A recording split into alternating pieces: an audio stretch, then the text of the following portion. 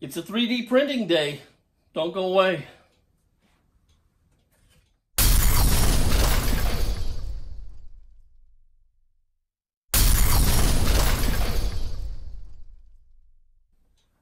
Hey everybody, it's Paul from Fat Guy Productions, coming to you as always from beautiful Las Vegas, Nevada, and as promised. You see, I got my Monoprice Select Mini Pro about a month ago. When I got it, I told you I would come back and give you a after I've used it review. And that's what we're going to do today. Now, I did come back like the next day or the day after that with what I called the Cura Cure. And if you're thinking about getting this printer or you just got this printer, you need to watch that video because it's going to solve a lot of your problems vis-a-vis getting prints to come out. But after that video, I've worked with this printer quite a bit, and it's time to come back and, as promised, tell you what I think about it now that I've had a chance to use it. So let's get right to it. Okay, let's start by talking about the printer itself. It is an FDM printer made by Monoprice, and you may have heard of it initially as like a $100 3D printer. And that's absolutely true. For the first version of this, it's about $100, and the second version isn't too far off of that. Now, this is the Pro, or technically the third version. It's got the heated bed, the auto leveling, the touch screen, so it is a little more, but still, in my opinion, certainly reasonable at under $250, which included 2 boxes of Hatchbox PLA. So, price-wise, this is a great little priced unit for somebody to start. As to the printer itself, you can see it. It comes assembled. There's really nothing to do to it. And you see its form factor is so small and convenient. It sits really nicely here on my desk. Okay, so I really like that. Now, some people might attack it and say that means no build volume. Well, I call pooey on that. I mean, what are you really trying to build? Are you trying to 3D print a car or what? Because most of your 3D prints are going to fit in this build volume. So it's really not an issue. So let's talk now about what I think of it in the positive. It's great. Okay, I don't know any other way to say it. It is great. I am so happy with this thing, and I'm having a lot of fun with it. I highly, highly recommend it. But that does not mean there aren't chinks in the armor, and we're going to talk about those. So make sure you watch all the way through so you understand what we're talking about. But as far as the positives, all right, I love its size. I love the ability to be able to print with different filaments. It can print PLA, it can print ABS, and a variety of other products. I love the auto leveling of the bed. I don't have the fights that some other people have. I love the heated bed. And once you understand what you're doing, the prints stick just great to this bed. So I really love all of that. I love the fact that it's a fairly popular printer right now. So there is a lot of information out there. Look, I'm doing a video on it right now for you guys. So there's a ton of information to be had on this printer. Okay, I love that. I also love the fact that a lot of these parts can be replaced by manufacturing them yourself in advance. You can also do a lot of upgrades to this thing. So everything about it I love, and I will tell you this. The build quality, the objects that you print. This thing can do surprisingly high quality prints. Okay? This is a machine. It is not it doesn't have a brain. And what's the old saying, garbage in, garbage out? If you put in a crappy model with crappy Cura settings, you're going to get crap out or maybe nothing at all. This is a machine. If you tell it to do the right things, the quality that you're going to get is amazing. So let me show you here something.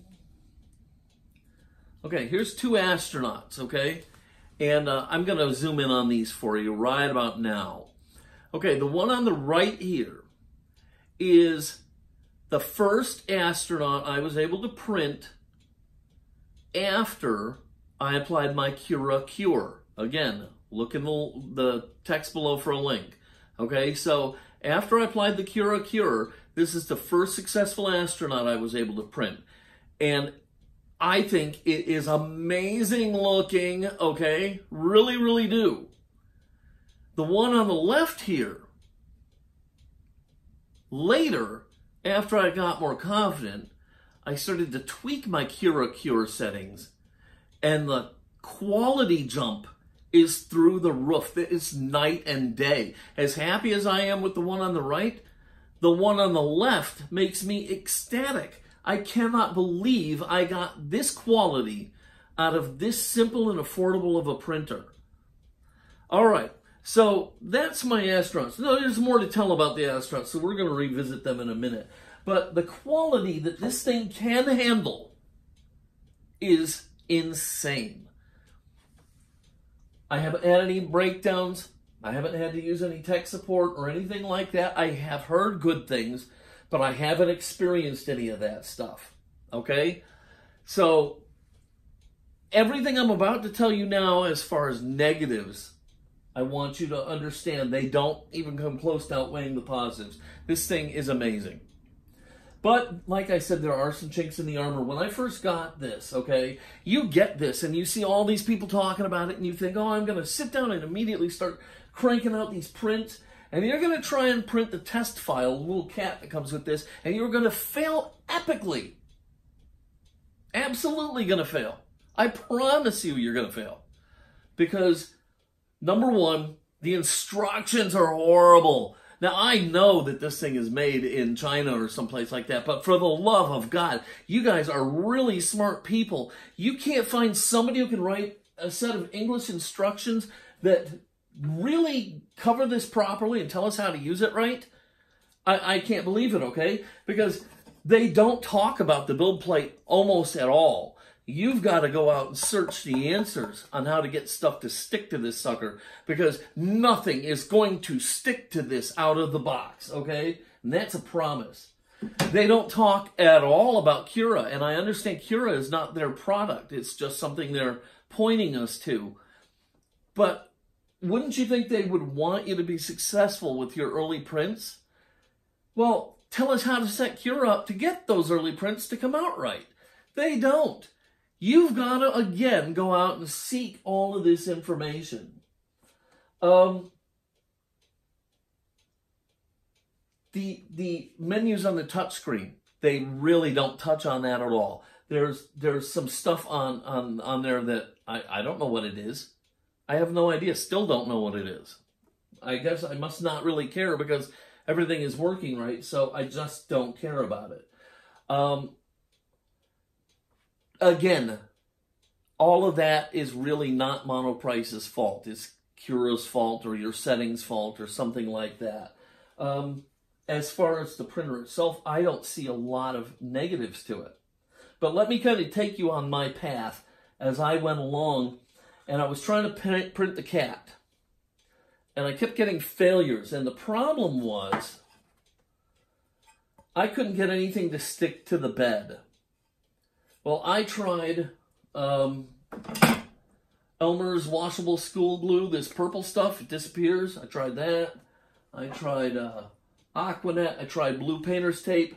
Okay, I've landed on Aquanet, and I'll tell you in a whole separate video how I do it, but Aquanet to me is the answer, and ever since I started using Aquanet and keeping this clean and changed my Cura settings, I have no issues with anything sticking. In fact, some of this stuff is darn right difficult to get up off of here.